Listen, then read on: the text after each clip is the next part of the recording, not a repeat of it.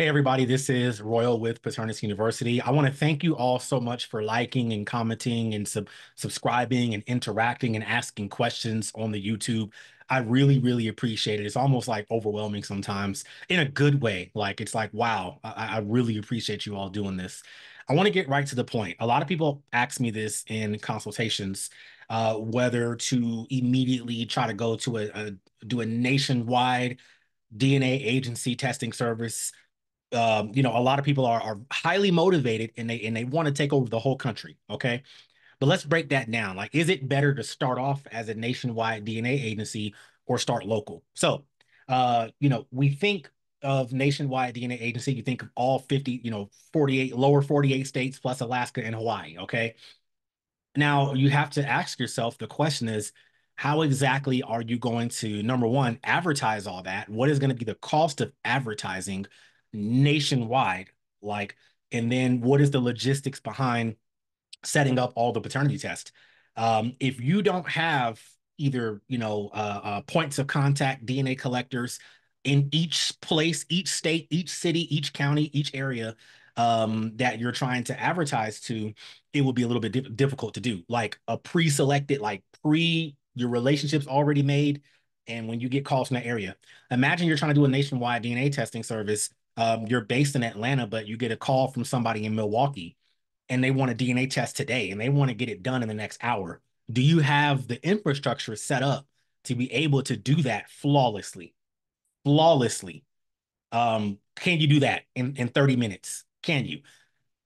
It can be a little bit difficult, especially when you're just starting off. So I always advise students to start in your area, be very good in your area, local, like take over your city. If there's other Paternity University students in the area, then great, collaborate with them and work together and do collections for each other. But stay in your area and get to know, like in the first like 2 years, 3 years of you owning this business, be local, become known as the go-to paternity testing consultant in your city, in your county, in your area. That pays dividends so much better than trying to cast such a wide net all over the country. I mean, this country's a big country. Okay. This is a big country. And so, I get that question all the time. And that's it. That's my advice. Is just stay local. Get to know the lawyers, get to know the judges, get to know the labor and delivery nurses, get to know the birth certificate registering people in the hospitals. Like, take the time to make real life relationships, and then your local clients, take care of them. Take care of them so well that they leave you 5-star reviews. They're happy. Other people see that. I didn't do nationwide, but I had multiple locations at one point in time. And it was, I could start to feel myself getting burnt out with that after about a year and a half of doing that. So, we want to expand fast and we want to cast a wide net.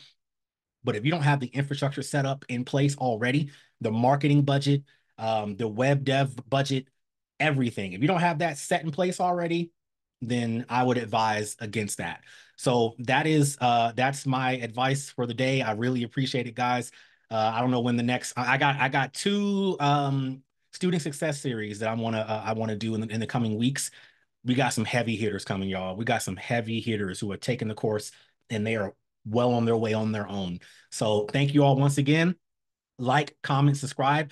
Let me know if you disagree. Let me know if you say, nope, I want to do a nationwide DNA agency. Let's talk about it in the comments. Like, feel free, please. Until next time, everybody, peace.